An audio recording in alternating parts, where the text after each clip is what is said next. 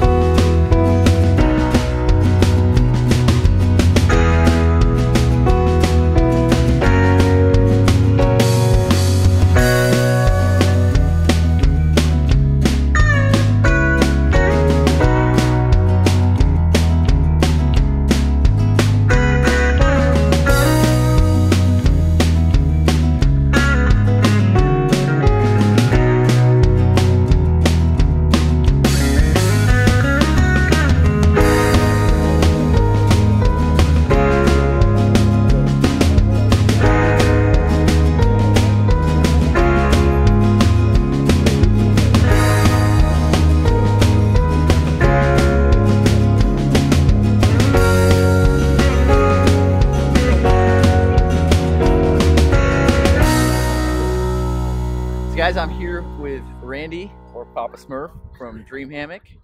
How are you doing today? Very good. You? Doing pretty well. Excellent. Excellent. So have you had a lot of traffic over here? Oh, we've been busy. We've been pretty well busy, nonstop all day.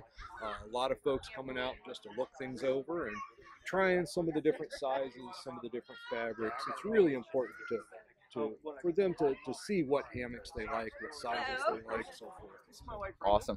So I kind of wanted to do something a little different on this one, and most people can go to your website and check out your hammocks, and I've shown your hammocks before, so tell me something different, something about maybe how you got into it, or something interesting about it. Okay. Well, my biggest problem was as a Boy Scout leader, camping 12 months a year, bad hips, bad back. I got to the point to where I couldn't sleep on the ground anymore. I told some of the other leaders in the troop that I have to quit. Is that right? I can't do this. One of them suggested that I get into hammocks. I bought a little cheap hammock. It was a terrible hammock, but it was much better than any tent that I'd ever slept in. Right. So I immediately said, well, I can do better than that. So I built a couple more, and it has extended my hiking ability. From there, done several more AT hikes and so forth. Even though my health is degenerated. My hips are worse now, so no more hiking. But basically, that's where everything started. Yeah. So, But this weekend you're out here with everybody else camping out right out here. absolutely. As soon as I sit down on a chair, I'm probably done for the day. Yeah. So, but yeah, having a great time down here. Awesome. Really. So, Awesome. Well, thanks, Randy. I appreciate it. you bet. Thanks a lot.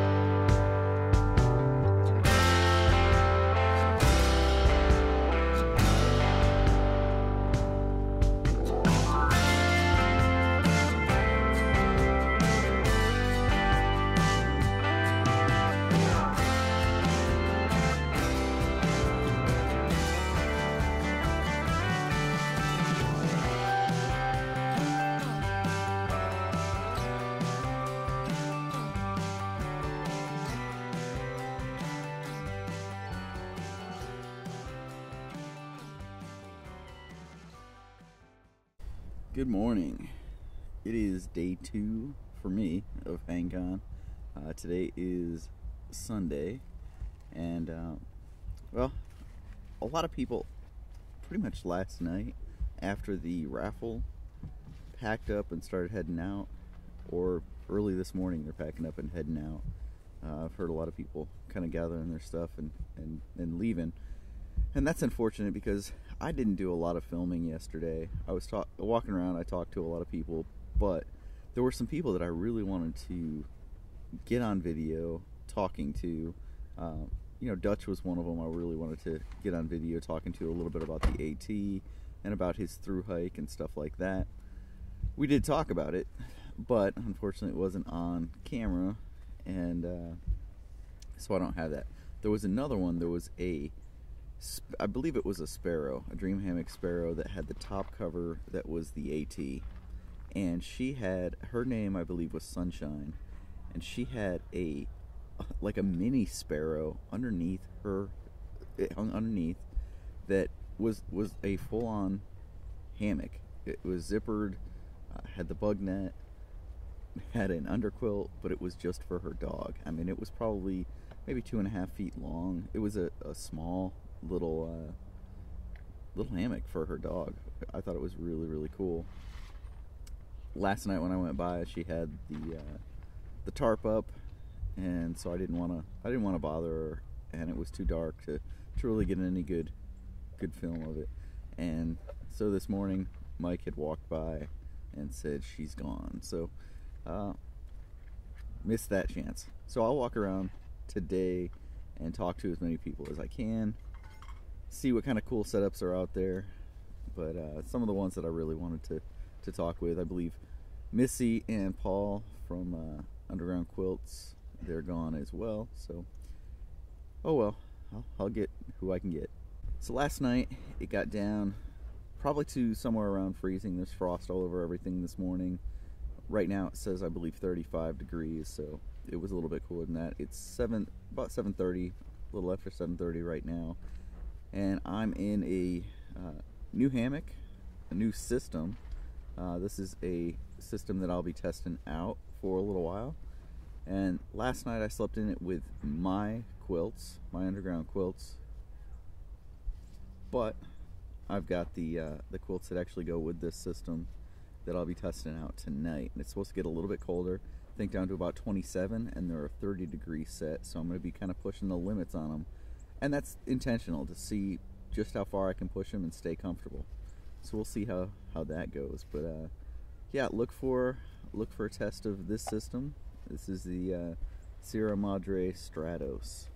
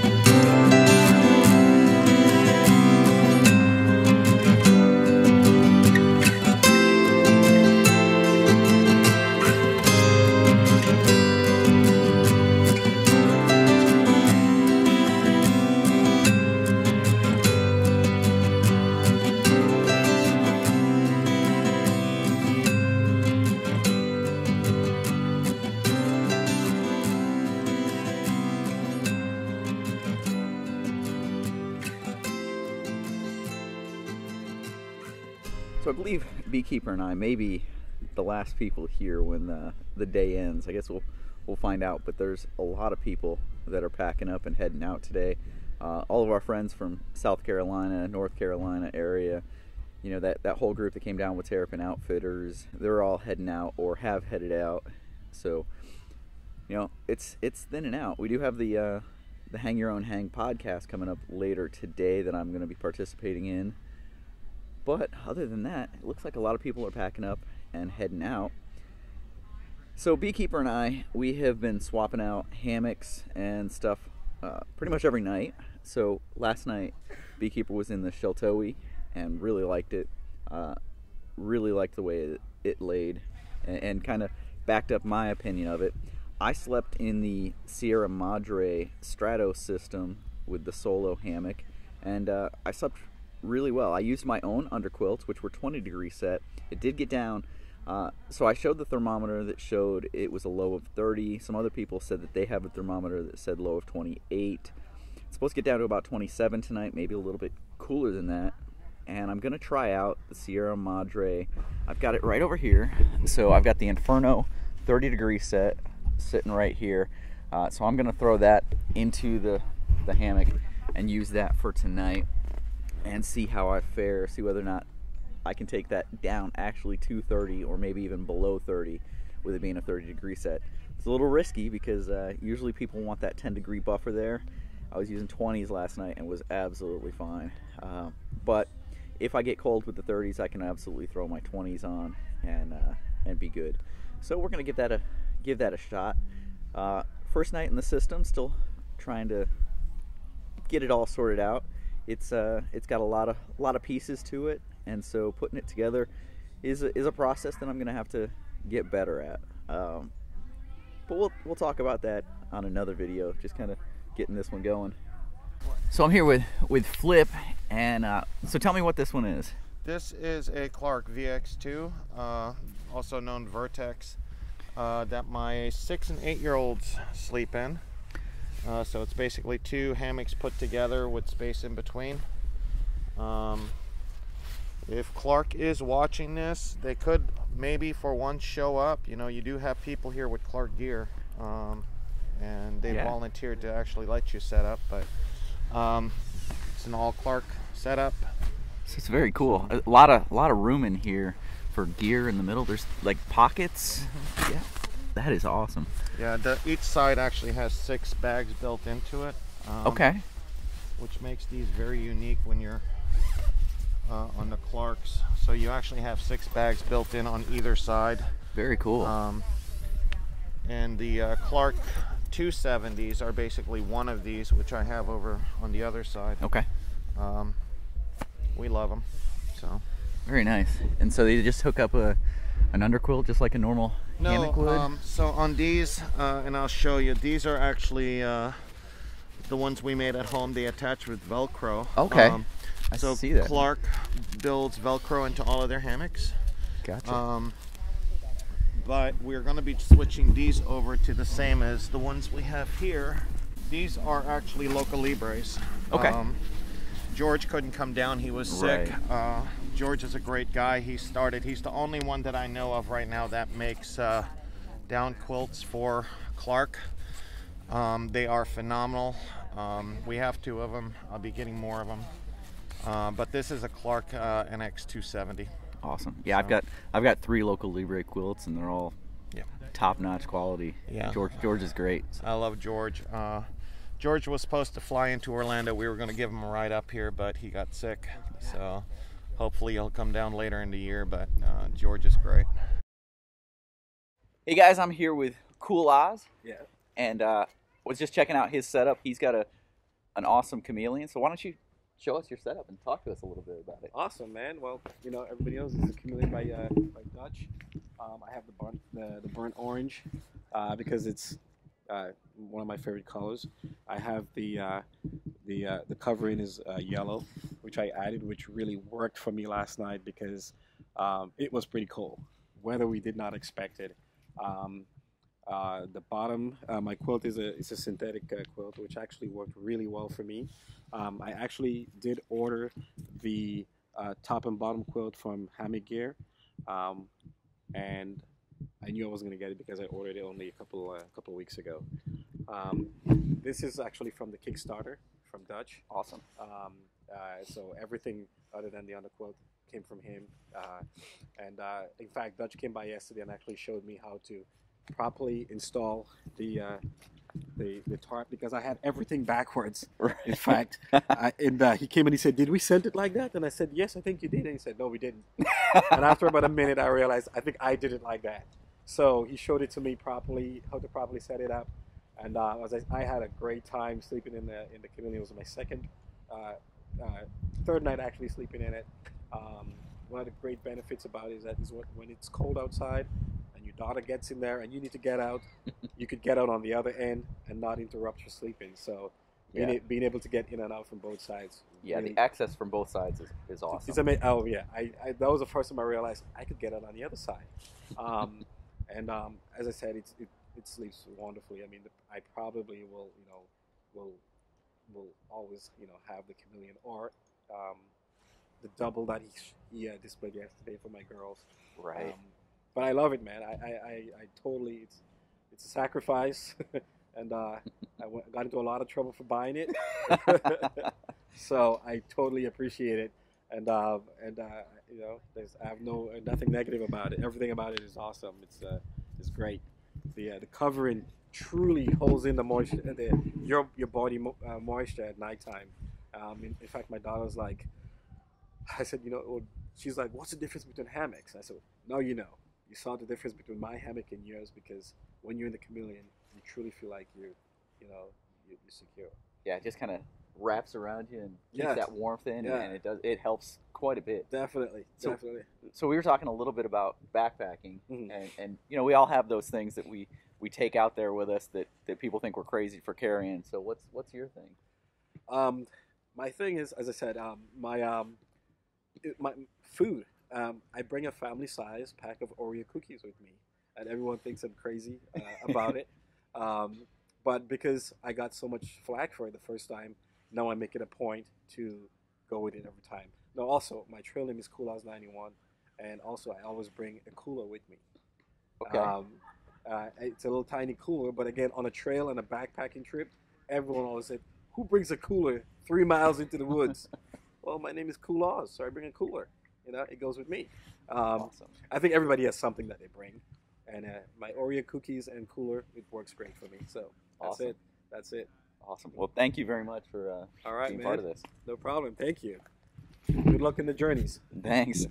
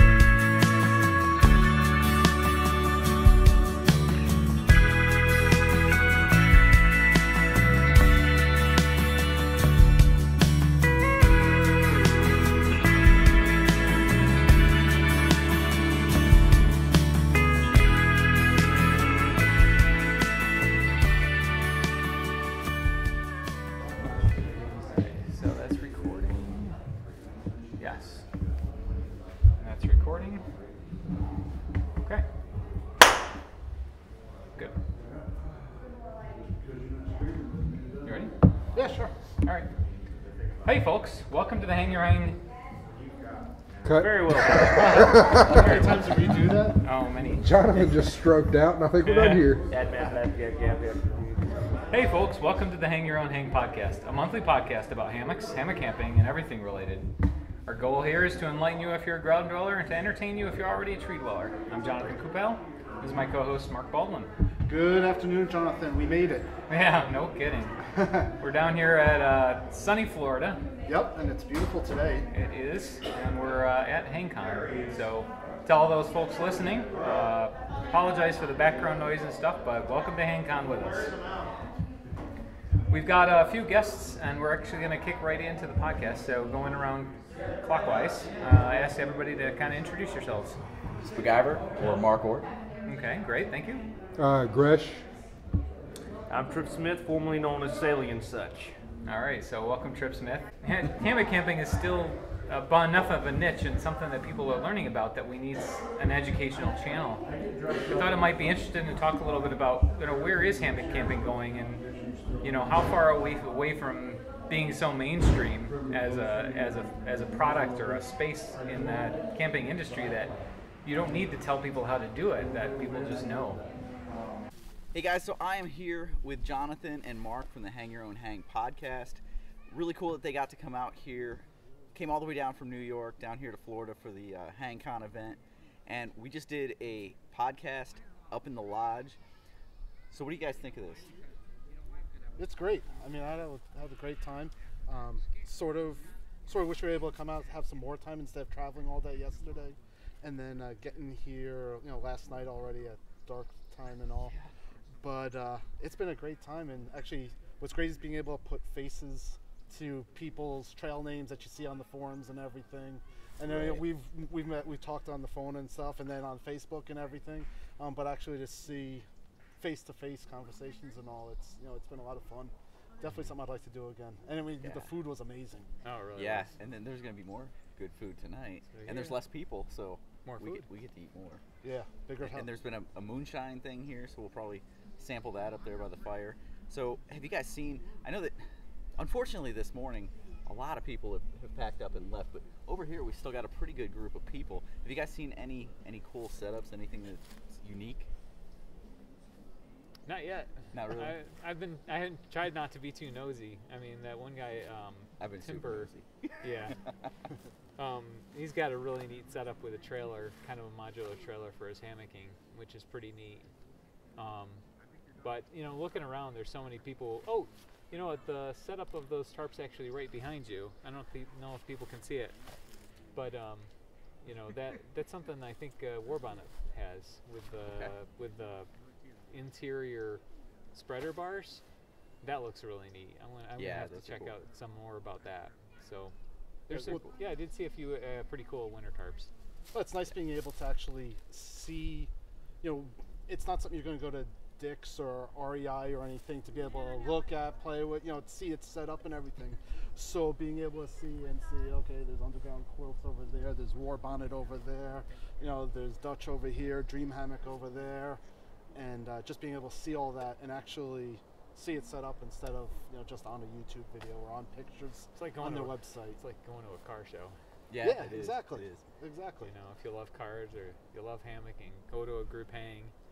Go see what everybody else is doing, learn a few things. It's totally worth it. Yeah, bring out friends, bring out people that you think could be interested in getting into it. I mean, I know a lot of us brought extra stuff just so that people could try it out.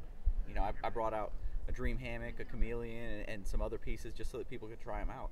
And I know that there are other people here that are doing the same thing. So, bring friends out, let other people know you're bringing them, and people will have gear so that they can be set up and stay warm.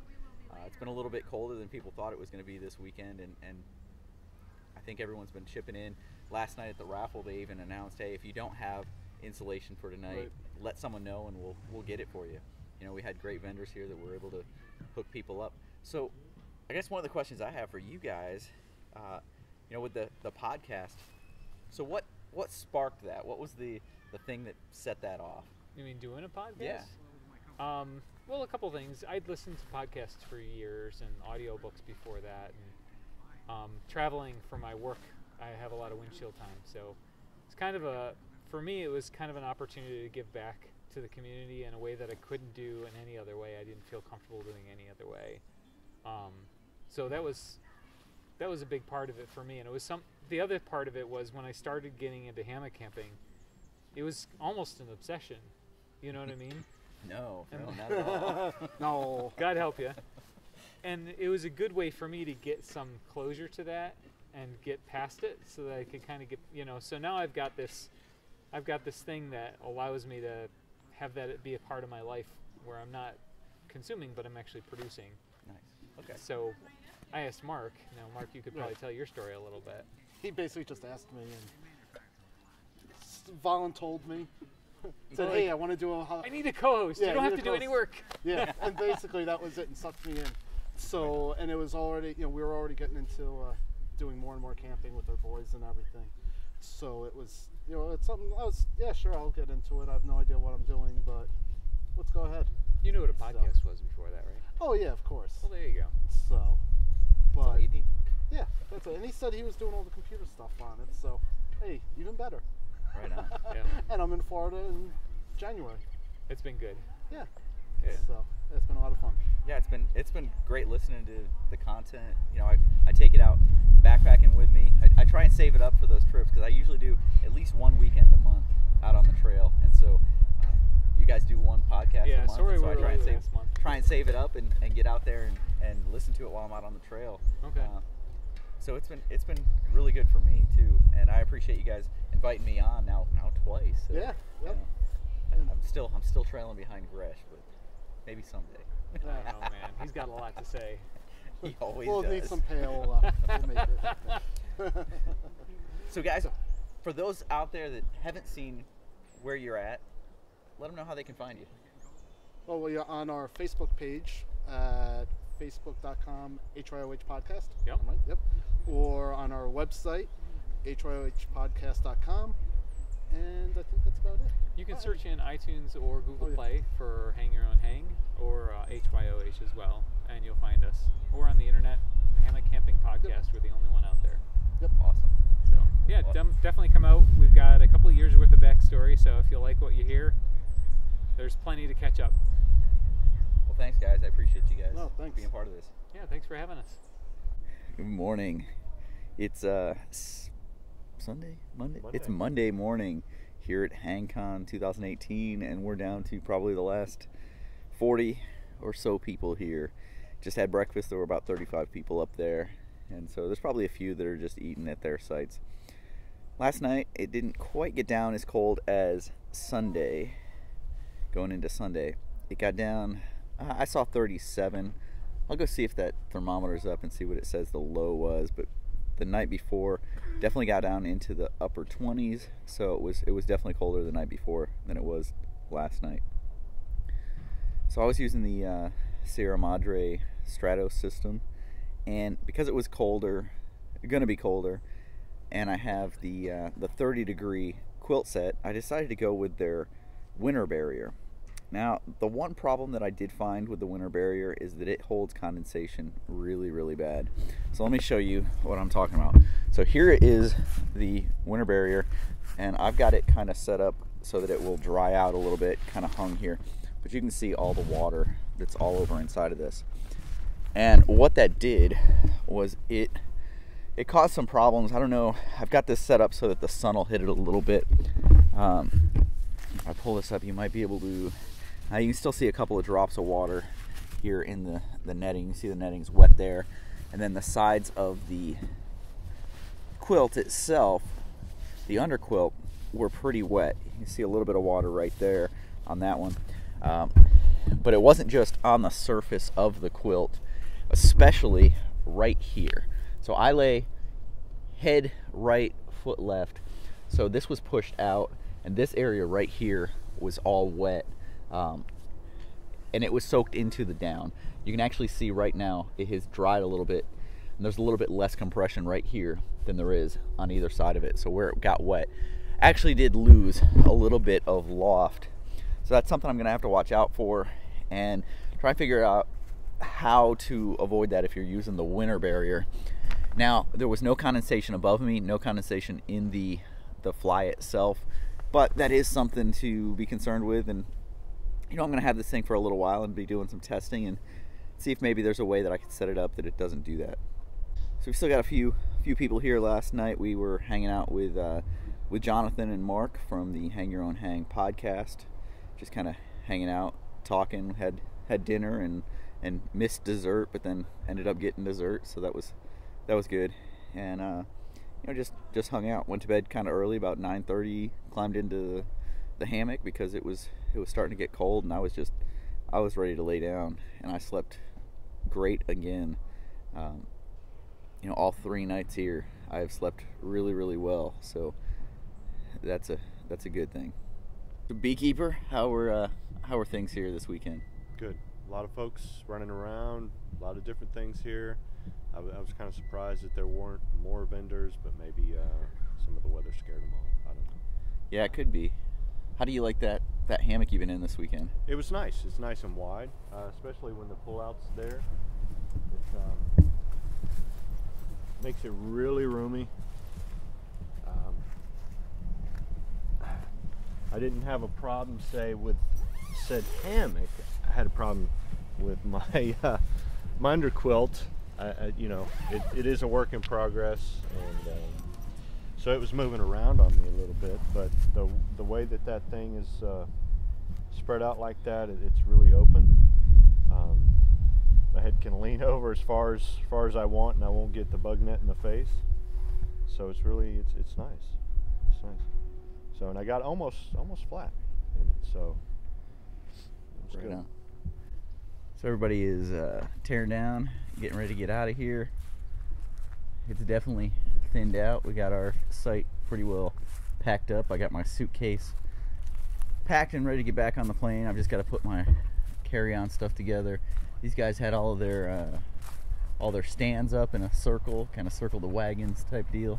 They're all taking them down now and getting ready to go. We've still got the guys down here with the Clark jungle hammocks set up, but really, when you look around, it has cleared out significantly. Not a lot still left here. Probably down to the last 20 to 30 people. Probably the last I don't know, probably less than 10 hammocks still hung in this place, or right around that number. So yesterday we heard about a story where Mark Baldwin's son, or Mark and Jonathan's sons, I'm not exactly sure who was the party at fault, but there was an alcohol stove that wasn't quite out yet, and they tried to fill it and had a little explosion. And here's the aftermath of that. So you can see Kelty tarps and alcohol don't really mix. So that was the aftermath of that. That's what happens when alcohol and flames hit lightweight nylon material. So that's a warning to all of you out there.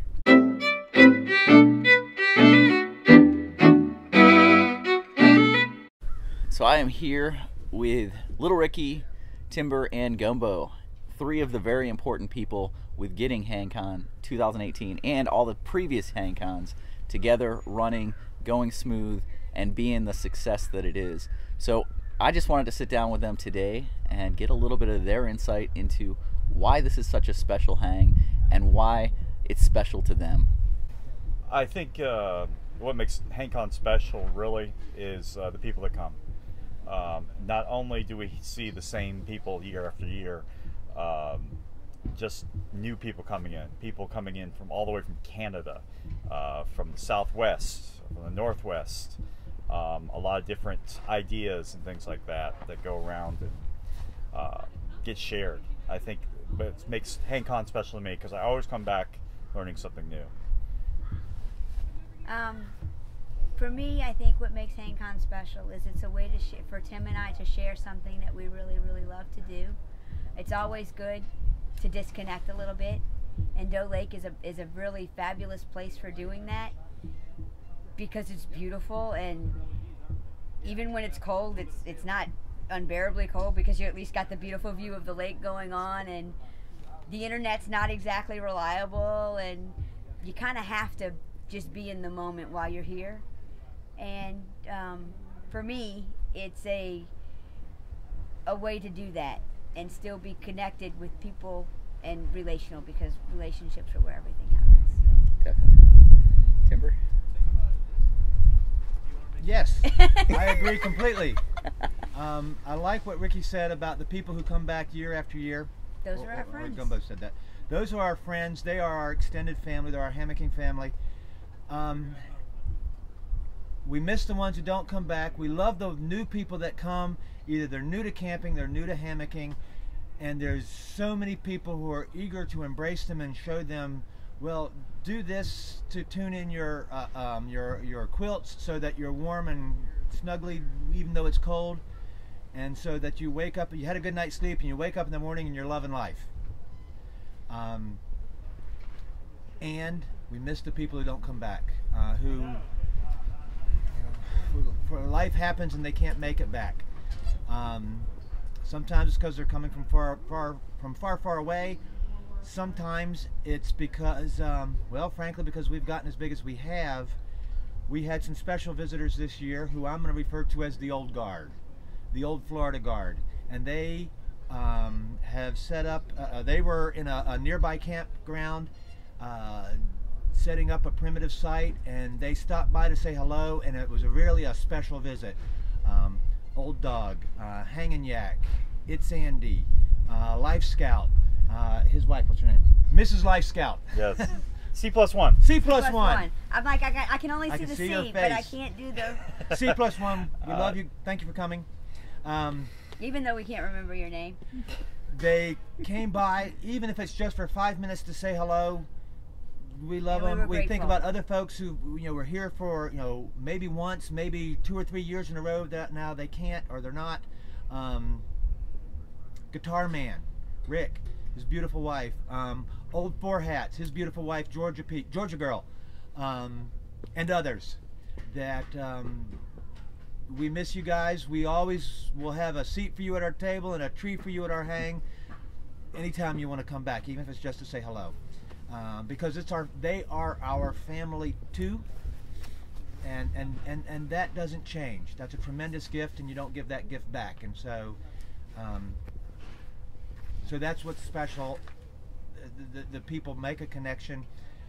Also, the people take care of one another. I know it's a trite phrase. It takes a village. Everybody does a little bit. Everybody does a little bit to keep the kitchen moving, even if it's just carrying hot pots or take a turn scrubbing dishes, take a turn sweeping the floor. It took you 10 minutes to sweep the floor, but somebody else does it later today and the floor stays clean, and everything flows smoothly, and HangCon happens. Doesn't just occur, it metabolizes, it happens, it becomes a thing, because the people each do a little thing, and it becomes a much greater thing. Yeah. I think also something else that makes HangCon special is our vendors. The vendors that come out, They've been so super tough. Yeah, they come out, and we're not expecting them to come out and sell. We want them to be out here on vacation. Kick back, relax. Show off your latest thing and everything like that. But and because of that, we've actually our vendors that come out become part of our extended family, and they really what makes HangCon possible is our vendors. From the we have a great raffle each year that they generously donate a lot of cool stuff, Yes, they do. a lot of expensive stuff that they've worked blood, sweat, and tears into. So that's also, I think, makes it very, very special and very, very unique. And covers a lot of costs. Yeah, it does indeed. Because this isn't cheap. Makes this thing possible. And also, in exchange, if you will, we have become a site, maybe the preeminent site, to debut new equipment. When Dutch had the new Chameleon, he had his new. When Underground Quilts had their new Dragon Scale fabrics, they premiered them here. And so that's kind of a cool HangCon thing. This is the place to bring out your new gear. Batchstovez had a new stove kit that he came out with and brought several of them a few years ago. And that's part of the excitement that is this thing we call HangCon. Awesome. Well, I personally want to thank all of you for not only doing this with me, but also what you do to put this on and keep it going. I know both Beekeeper and I have done events, mostly in the cycling community, but putting on big events, and we know how much work and how difficult it is and how much pre-planning and pre-work goes into it that people don't see. So I just want to thank you guys for all the hard work that you put in. It doesn't go unnoticed. You're welcome, of course, and I cannot take that thanks without bouncing it back and saying thank you to every person who does this one little thing or shows up over and over again to do this same little thing over and over again, or the big things. And there's people we haven't mentioned, so if you will indulge me for a moment. Florida Hanger. Richter, Florida. Richter, Florida. Work Jim J. tirelessly. And Jim. Sometimes decidedly unglamorous tasks that make the logistics easy, such as organizing the parking lot. There you go. Not real exciting stuff, but if it's not done and not done correctly, it's a fiasco. And HangCon becomes not a laid-back place, it becomes a series of fiascos.